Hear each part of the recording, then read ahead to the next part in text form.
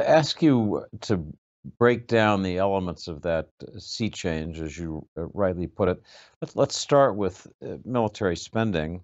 Uh, Chancellor Scholz has said he's going to modernize Germany's military, spend the numbers I read, $113 billion to do that, increase Germany's military readiness, increase Germany's contributions to NATO, something that presidents, especially Donald Trump, had been requesting for years.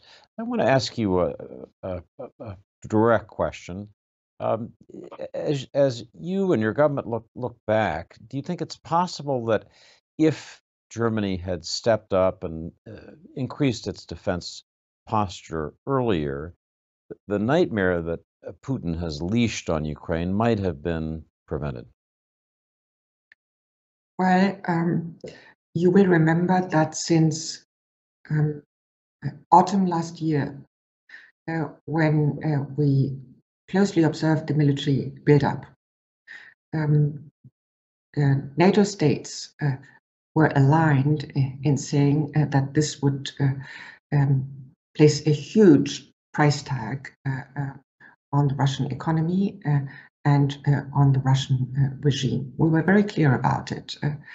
And even though Putin, the Russian president, exactly knew that any such step would likely lead to a major implosion of the Russian economy, this didn't deter him.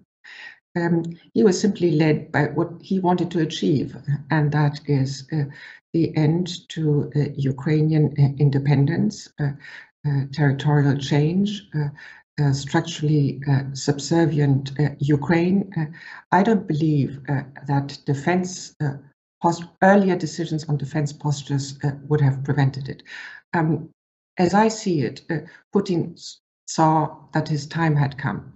He had probably assumed that the West would be distracted, that the United States would be distracted, that domestic conversations here would make sure of that the West would be disunited, that European states would shy away from taking tough decisions that would hurt them economically as well.